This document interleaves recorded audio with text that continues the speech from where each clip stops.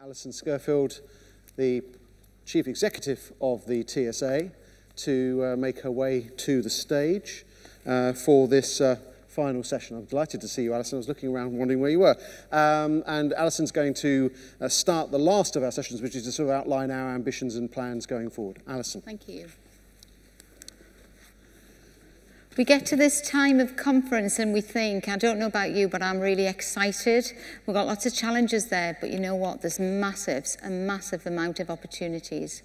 So I just want to take some reflection on where we've been as an organisation. Paul and I will go away from here with David, our Chair of Tech Quality, and start to think about where we're going in the future. So I just want a few slides and a few updates and some reflections from ourselves as TSA.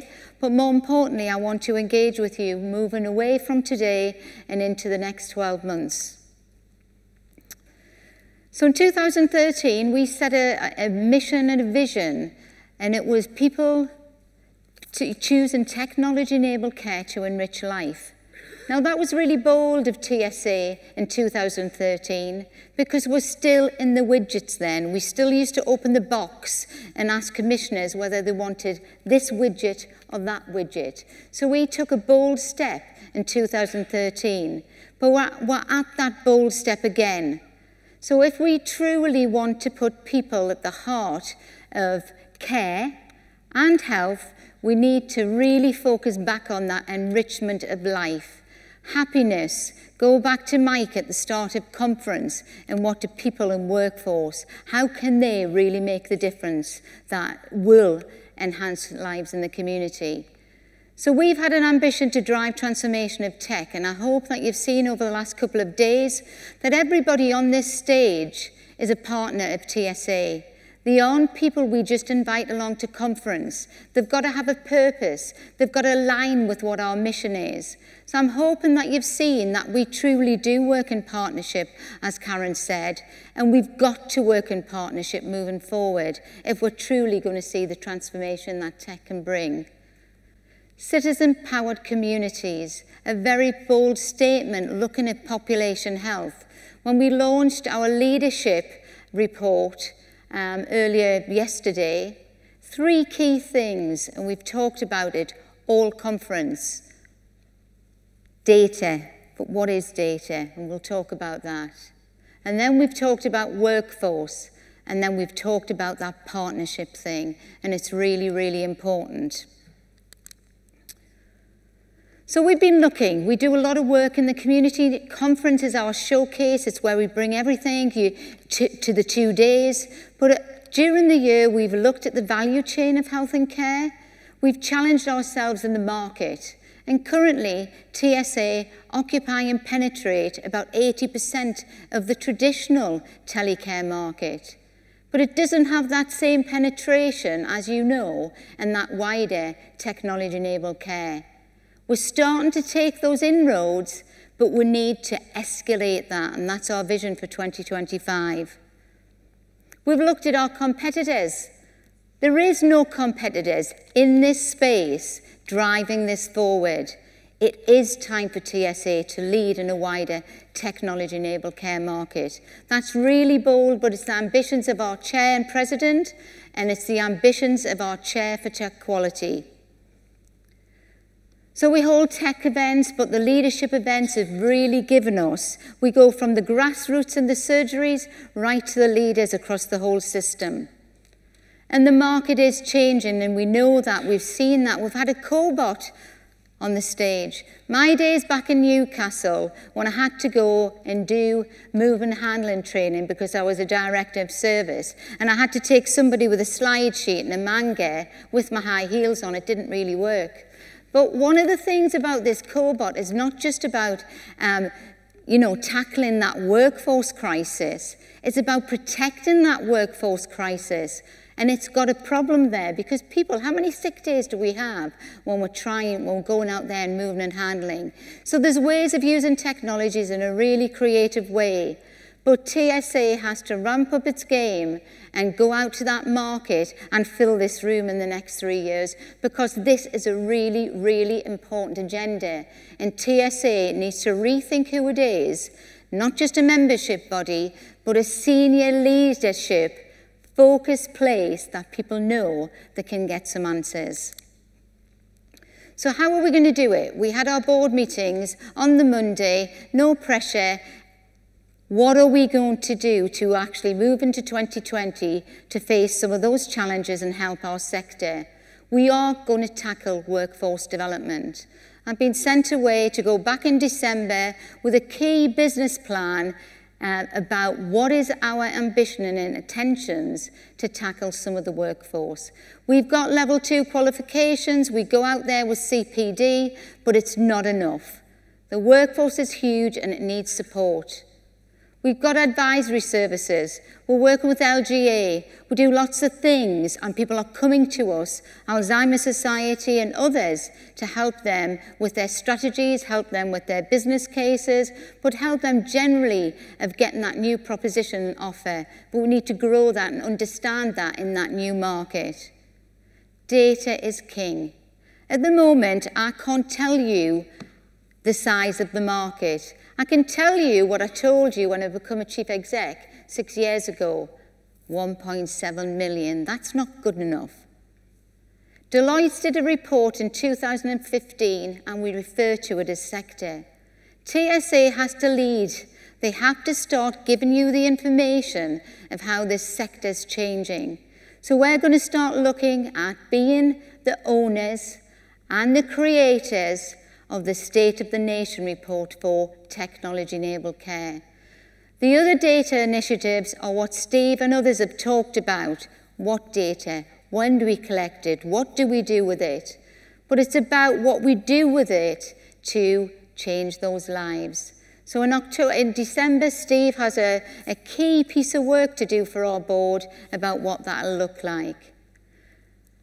NHSX have got some 5 parallel pieces of work about digital social care. Myself and others involved in the TSA are sitting in that advisory board, and data is really key. Information data, standards, what does that look like? And we will try to work with partners because this is too big a thing for just TSA to do alone. And marketing. And when I mean marketing, this is marketing, PR, sales, the whole piece. How do we start getting these messages out? 5 years ago, we had to get a voice for this sector. We've got that voice, but we need to escalate it. So those are the 4 key things we're going to take away from conference and escalate. Quality improvement is our core value. It's been in every single presentation that we've heard about. Everything from the user yesterday morning and the carers, everything that we need to do, quality and improvement has to be at the heart and centre of what this sector needs to achieve.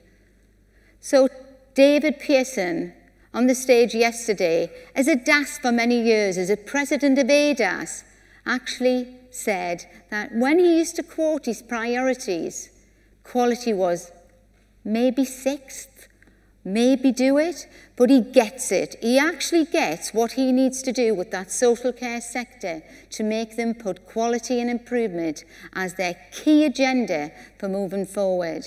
But there's some key things we need to do with the quality standards framework. We need to keep it agile. We need to keep changing it so that we do help the sector to deliver quality services but continually improve. Yesterday, we launched a brand new Quality and Improvement Board.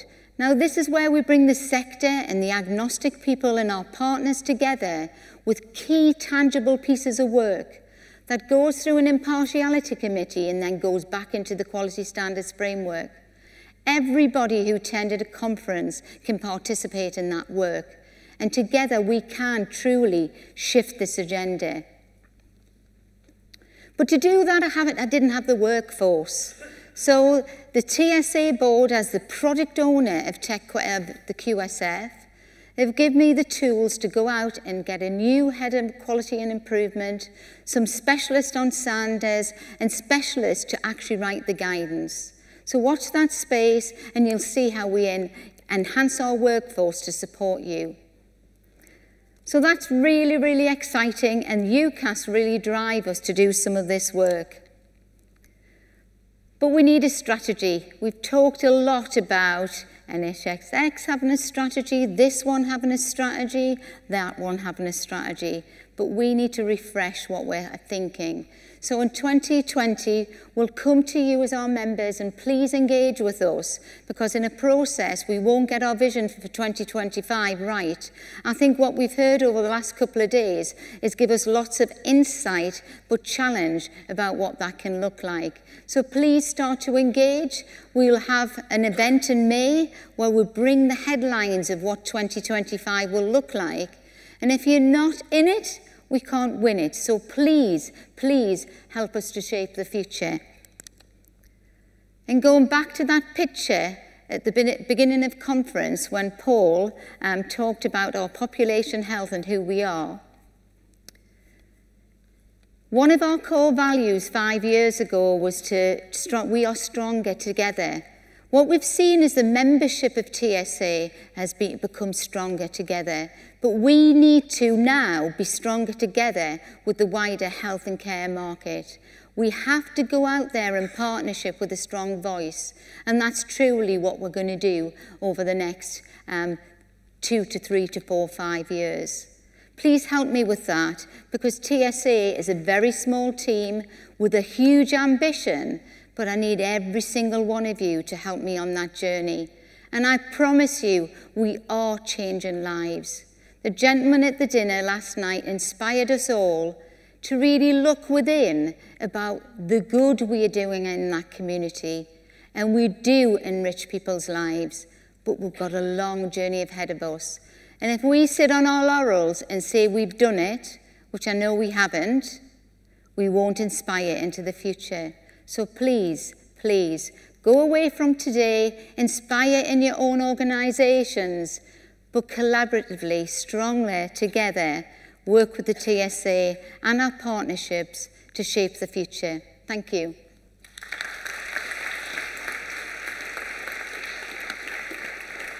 I'm going to welcome Paul Burstow now, our conference chair and our president, to summarise conference and give you some inspiring words to end on. Thank you. Thank you very much, Alyson. That sets me up nicely to give some inspiration at the end, but thank you very much indeed.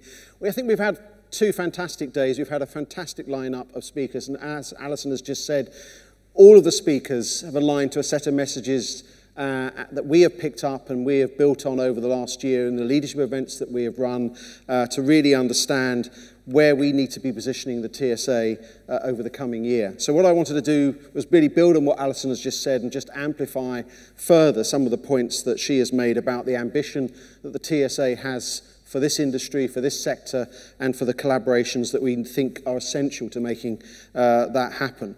Now, we've had a great deal of alignment, I think, underscored today around the messages around population health, around the role of data, around the need to look at how we develop our workforce, and in fact the challenges of a workforce that is not going to be big enough if we continue to see business as usual as it is today.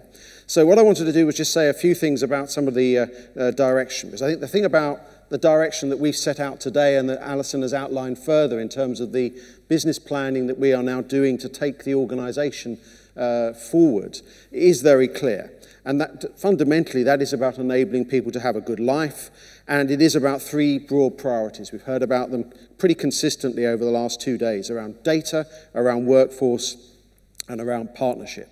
And we are saying to others, we are ready to partner. We don't expect to come to the table having all of the answers, but we do wish to be at the table having the conversations and contributing with others, that thing which this sector can uniquely contribute in terms of the ability it has to touch the lives of individuals, but also its insight and expertise in the delivery of technology as well. And that's why we said in our call to action that we published yesterday, this is our prospectus. It's our prospectus for others to think about how we can work together with other organisations. And it is our call to action and our specific indications of what we as an organisation will be doing over the coming 12 months and beyond to actually turn this ambition around smart management of population health to actually improve the population's health, how we make our part in that. Now, we talked about the context of all of this over the last 2 days, the industrial strategy, the NHS plan, and these are two key components, things that are setting perhaps the backdrop against what a lot of this is happening. And it's worth just saying that we have also had quite stark messages from Jane and others about the challenge we have of why business as usual isn't sustainable. The gaps in terms of the size of our workforce and what workforce we would need over the next few years is staggering. And as Jane said in her presentation this morning, we're struggling already to actually meet the demand. And the way we're trying to meet that demand is forever dicing up the amount of time that a care worker is providing to any individual, to reduce it to a level where the notion that they're actually forming a relationship with the person and understanding them is really hard to achieve in practice. And if that's the case today, given that we know that over the next 20 years there will be a 72% increase in the numbers of people over the age of 80, how on earth can we expect the current system to carry on? It's staggering now. It will have failed, and it will have failed well within that 20-year period. So this is a moment, an important moment to change and to engage and to do things differently. And that's where the data conversation comes in. I think what we've heard about data over the last couple of days is to be cautious, but positive and keen to engage with the question of what data and what intelligence we want to get out of it. And I thought the point that Helena made about the role that machine learning or AI or assistive intelligence can play is another part of how we might start to think about this in a different way. And again, the challenge we had from Karen, which was very much that we shouldn't see this as a technological problem. We should see this as a human challenge of how we do things differently to actually meet the aspirations of our customers, of our patients, of our public. And that does require us to change. It requires us to have a new learning offer. And Alyson has talked about the investments that the TSA board is committed to making and the work that's now being commissioned to scope precisely how the TSA positions itself in a busy marketplace when it comes to training offers to make sure that the unique offer that we can make is well tailored and well understood. And that's something that came through very clearly in our leadership events earlier this year and has come through, I think, in all of the sessions at this conference. That critical role around making sure that we have timely, scalable and relevant trainings, probably delivered in blended ways, not just delivered face-to-face in all circumstances. And actually, our Tech Stories initiative over the last 18 months, working with ADAS, working with Care England, is also part of that. And we heard, I think, the challenge from Steve Sadler and from Karen Taylor and others on the panel earlier about how we have to help ourselves and our industry and our partners in the wider health and care sector on that journey towards digital maturity and readiness to adopt. We also, I think, though, heard just how much we have to keep in mind the human dimension, and that means thinking very clearly about the tech's critical part in that shift towards population health, and it's about how we engage people differently, but also how we get beneath the surface and look to support people's resilience. And that's, I think, comes to something that Steve said in his response to a question I asked earlier on about how we repurpose everyday technologies to enable everyday living, and not just doing that in ways that results in us dicing up people's lives into small bite-sized chunks. But I think there's a note of caution I want to sound in this heady and optimistic world of digital transformation and the use of technology. There is already an acknowledged health gap in this country and in most advanced countries, but there is also a digital divide. And it's really critical, and I think TSA has to have something to say about this, about how we make sure that in making a reality of this digital opportunity, that we also recognise that in trying to slow the progression of need, we cannot and should not be excluding those who do not have the means, either financial or otherwise, of accessing the technologies themselves. So we need to make sure there isn't a digital divide. We need to promote tech equity as well as promoting tech-first approaches. And then finally, to underscore Alyson's point, we can't do this on our own. You can't do this on your own.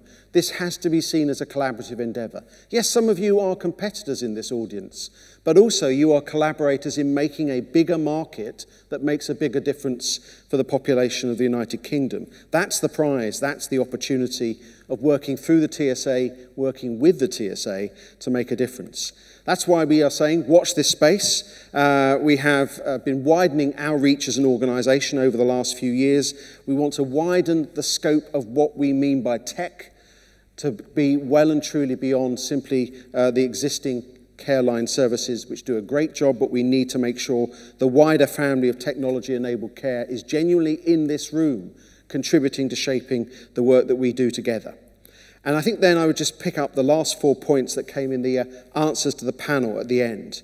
That challenge from Steve about how do we bridge the gap between the everyday technologies and the specialist technologies in a way that is safe but actually allows us to leverage the potential. How do we get our data act together, as Helena said, and how we make sure we don't leave those that are solely reliant on landlines behind, because it's the only technology they currently have. And that we make sure that we also have a tech offer in place that is recognizing that this is not about the technology, it's about ways of working differently. I could list the 4 Ps, because I've written them down, that Karen talked about, but we've heard them time and time again this last 2 days. Being predictive, being preventative, being proactive, being personalised. Those are what this organisation sees as its mission. That's what I think we're all here about. And in Alyson Scurfield, as our Chief Executive, we have a truly great leader who is able to move this agenda forward, championing that cause. And I'm delighted, as the chairman of the board of the organisation now, to say just what a big, big thank you you have from the board for the work that you do, Alyson. And more power to your elbow, more power to this organisation. We're collaboration ready. We hope everyone else is too. Thank you very much.